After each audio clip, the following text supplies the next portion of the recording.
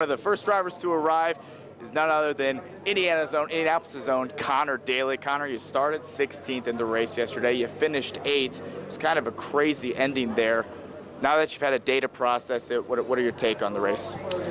Yeah, it's interesting to look back on. Watched a little bit of it last night. It just seemed like I hated the way it finished, like red flag wise. Like, happy for Joseph. I think is a completely deserving winner and an incredible champion.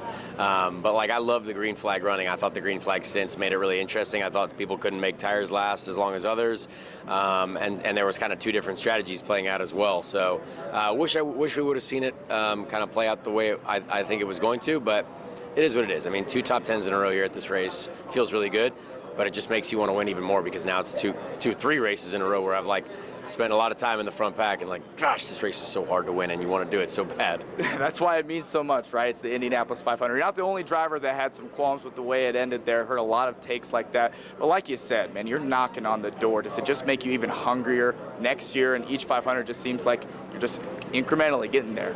Yeah, I mean, I obviously don't know what the future holds. I hope I get a chance to come back and compete, at this race, in the future.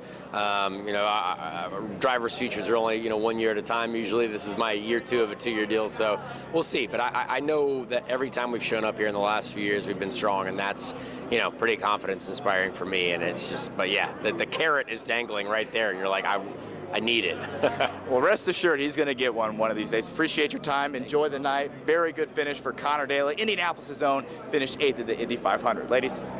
All right, we'll always be rooting for the home team there. Oh, for sure, and he's such a great ambassador for the race. Yeah, love Conor. All right, we'll look for more drivers in a little bit throughout the show. Dom, thanks.